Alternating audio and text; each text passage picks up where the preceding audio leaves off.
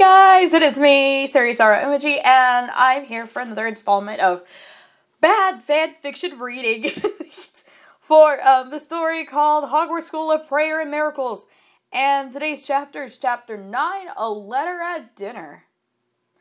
Okay, so alright, so I'm gonna go ahead and get right into it. Author's note. Hello, friends. I apologize for how long it took to get this chapter out, but I have good news. Starting tonight, I will be taking a beginning writer's course at the local community college. Well, I hope they give this chick one advice is to stop writing completely, because apparently this is not her cup of tea. Okay. Oh my god. Through all the hate from evolutionists, feminists, and Romanists. What? I'm sorry, I'm face palming. No, stop it. There has been some legitimate criticism of my writing skills. My mother did her best, and she certainly did teach me a lot, but grammar was not her area of expertise. Wow! So it's pretty much been confirmed that Grace Ann never actually went to school. She was homeschooled. Now it's starting to piece together. I see what's going on. I see it. Okay. It's taken some convincing the hubby wasn't sure I'd have time to get everything done if I started taking this class, but I've written up a schedule and I think we can make it work. Of course, you could try, but whatever. Whatever can never. Why did I say can never? That is. Okay. 1 week into the school year, Harry was gradually starting to get used to the everyday routines of Hogwarts School of Prayer and Miracles. There was breakfast in the Great Hall every morning, and then there was a prayer session led by the Reverend. The Slytherins went off to have their own prayer sessions in their own way, and the Hufflepuffs and Ravenclaws prayed with the Gryffindors. But the Hufflepuffs complained about the Reverend quoting the Bible, and the Ravenclaws complained that the Reverend didn't seem to really hate sinners. He just hated sin. After the prayer session, the little ones all went to their classes. There were regular math and English classes. I just want to say courses now. Of course, although they were on a higher caliber than one would find at a public school. Then there were Bible studies and Christian history. This chick is outright school shaming. She's probably shaming public school and that. Like, she's flat out school shaming. And I didn't think it would be a thing until this story became a thing. Oh, Lord. After that, there was lunch in the Great Hall. After lunch, there were more classes about American history and constitutional law and missionary training. Oh, so this story basically confirmed that this school is in America. Probably in the South. I don't know. Maybe I don't think it's in New Mexico. So if it's saying, some of the teachers have a southern twang or something, I feel like it's either has to be in Texas, Louisiana, Alabama, Mississippi, or maybe Georgia. I don't know. Maybe Georgia. But I feel like it's gonna be either Alabama or Texas. I don't know. This chick ain't even explaining exactly where the school is. Like, if it's in Texas or some other chiz, like weird Texas, like Austin or maybe like Johnson City or San Antonio. Well, not really San Antonio, since that's where, all more like, it gets more like Hispanic-y there and that. Or, I don't know, Corpus Christi or something. I don't know, maybe up north in Texas, or maybe in Oklahoma. I forgot about Oklahoma. That maybe you might also have this sort of chiz going on, but maybe it's up in, like, Fort Worth or Dallas and Arlington, or maybe some smaller towns up in the area, like, Waxahachie, or Cedar Hill, Venus. What else am I forgetting? Midlothian? Mansfield? I don't know. It's just all over the place. I don't know. The story ain't explaining exactly where the school is. But pretty much it has been confirmed this is probably in America. Probably in the south of America. And not South America. I mean, like, the southern part of North America, excluding Mexico. Yeah. Like, of the United States, if you get what I mean. Okay. After these classes was dinner in the Great Hall, after which the students had free time. Okay. So, I guess they're about to have a Cracker Barrel style dinner again, like they did that one time. And apparently I still can't get over that, where it's like, you know, I guess you could call out to God if you want some food, like, God, give me some pizza! Or no. Give me some pizza or something. God, give me some cookies! Or, I don't know. Oh my gosh. Or, God, give me Chinese food. Or, God, give me some KFC. Well, KFC honestly it's not that great. It really isn't. Or about, God, give me some Whataburger. God, give me some Whataburger. Or, no. Or, God, give me some Texas Roadhouse. I said take some Texas Roadhouse. Or Whataburger. Oh my God. No, why did I mention it? Now I want Whataburger. Even though it's... Oh God, I can't even get... It was his dinner. It was such a dinner that Harry was eating now. He was sitting with his new friends. So, of course... So I'm guessing this is just a Cracker Barrel style dinner. Let's be honest here. I feel like this might be a style of Cracker Barrel because the last time she said excuse me. I don't even know what I'm talking about anymore. I'm sorry. I can't. This story is frustrating and is killing my brain cells that I can't even comprehend. I can't even say things anymore. I can't even say the simplest words, nor am I even trying to make any sense. Like, this is painful. Agonizingly painful. Hermione, Ronald, and Dean Thomas. Okay, so I guess they're only putting Dean in the story just so that she won't get people mad about there being no diversity, so that they need some black people. This food certainly is delicious, Harry observed gratefully, and he was savoring a bite of perfectly roasted chicken. Oh, I bet that chicken tastes like air, though. If it's made by Southerners, you probably half the time the chicken probably gonna be dry. It's gonna be dry as F. But you don't want chicken that's super mega greasy. Oh God, let me tell you a horror tale about KFC. I remember I can't remember when it was. Maybe it was during a Texas football game or something where we brought home some KFC or something. And we had the chicken strips. I had the chicken strips. It was greasy. It was disgusting. Seriously, I can't with the greasiness. Oh, it's just nuts. Too much.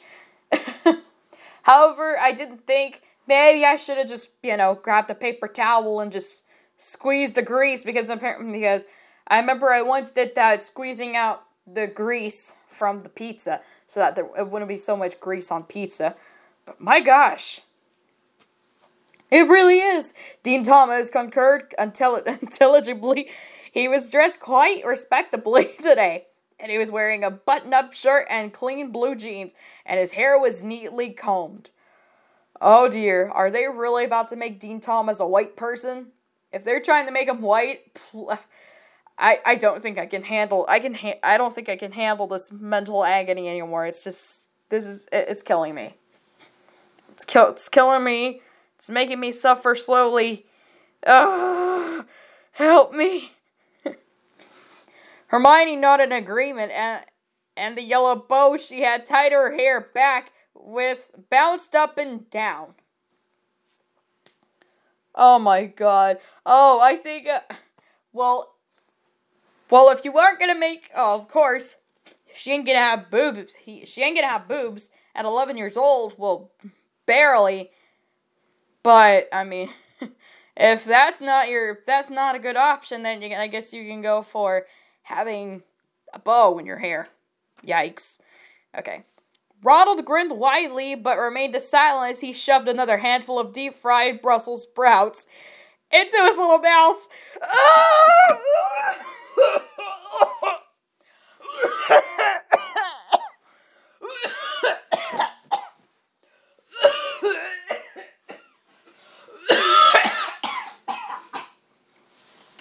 Oh, God! Excuse me, guys. I think I gotta hurl.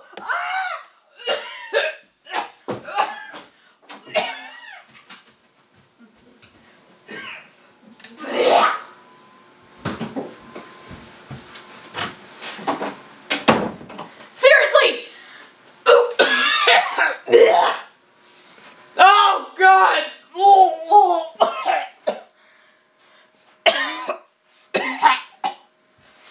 Oh, I forgot there was a trash can there. Oh, God.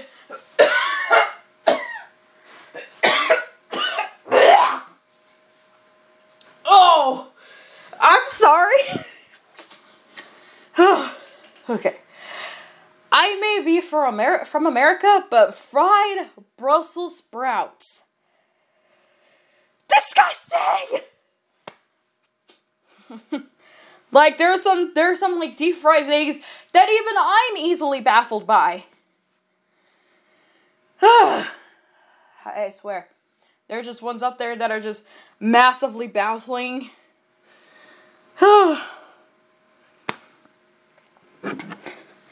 And Brussels sprouts. Okay.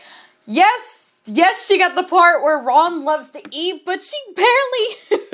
I think he'd be better off eating chicken than the actual Brussels sprout. I mean, I don't know what to think of it.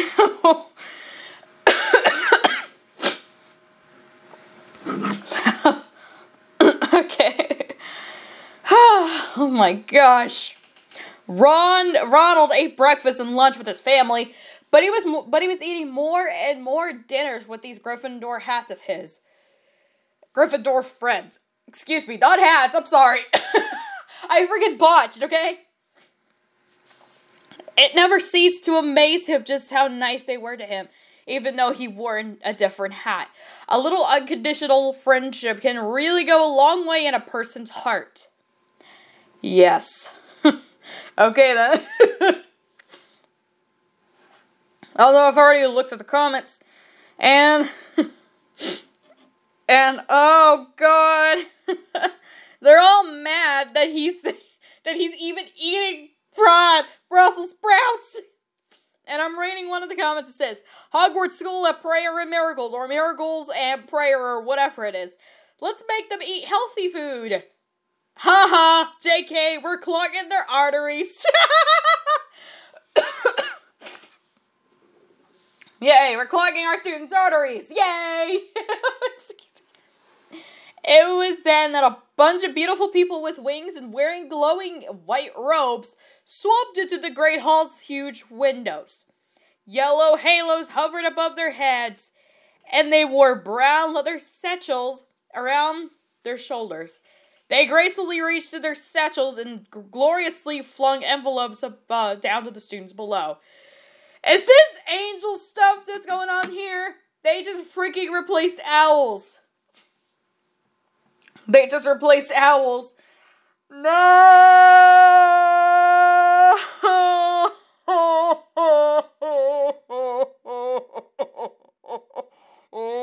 no! No!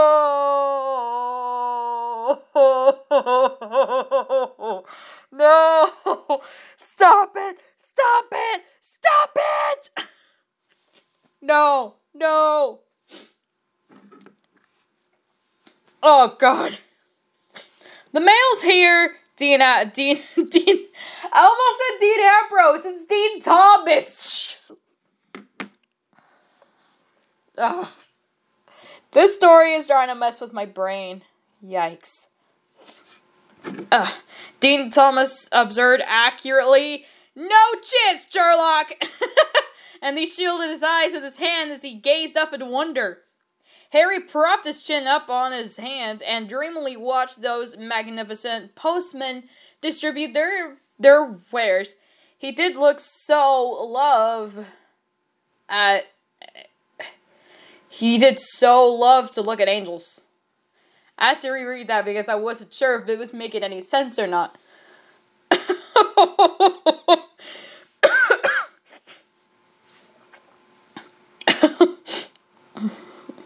Okay. He was surprised when a letter fluttered down to him and it landed lightly on the table in front of him. He had never gotten a letter before. He smiled innocently as the angel who had delivered it, and the angel waved back. Would you look at that, Dean Thomas said her fluently. You got a letter, Harry. Oh, God, I almost keep saying Dean Ambrose, and I'm about to get this massive confusion. Just call him Dean so I can save me this agonizing confusion that I'm getting right now. Would you look at... Okay, I already heard that. With excited hands, Harry broke the seal and opened up the parchment that was inside of the envelope. He laid it out on the table and saw the familiar slanting, tidy handwriting.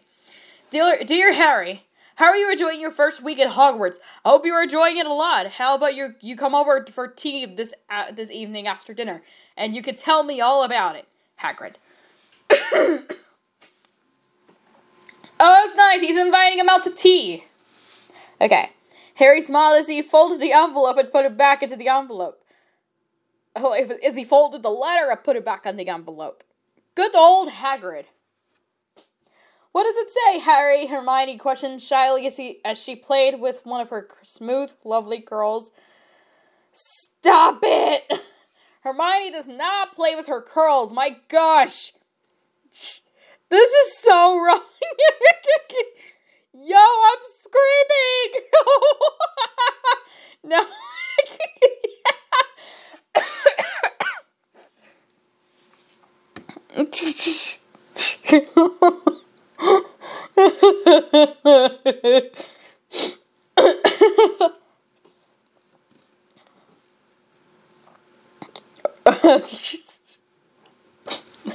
Hagrid wants me to come over for tea, Harry reported excitedly.